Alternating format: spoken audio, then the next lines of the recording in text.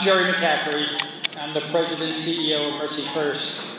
Since our founding in 1894 as an orphanage by the Sisters of Mercy, MercyFirst has cared for the most vulnerable children in our community.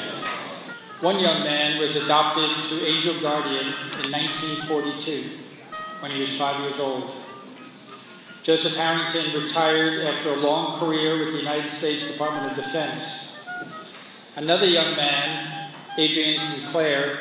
Adrian grew up in foster care with us as a teenager, graduated from college with the help of our scholarship program, and is now a health educator in Brooklyn.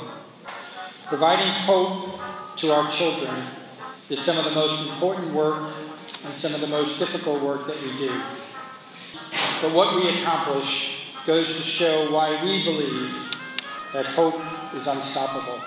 Tonight, we are celebrating the work that we do by recognizing a very special honoree who has played and continues to play a very important role in the work that we do every day at MercyFirst, Kevin Shine.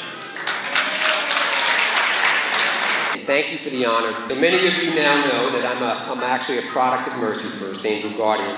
Despite the circumstances that brought my birth mother to that orphanage and all those circumstances that miraculously connected me with my Shine family, I hit the lottery.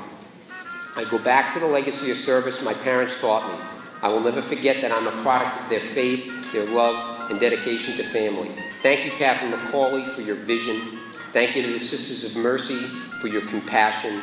Thank you to my fellow board members for your time and dedication.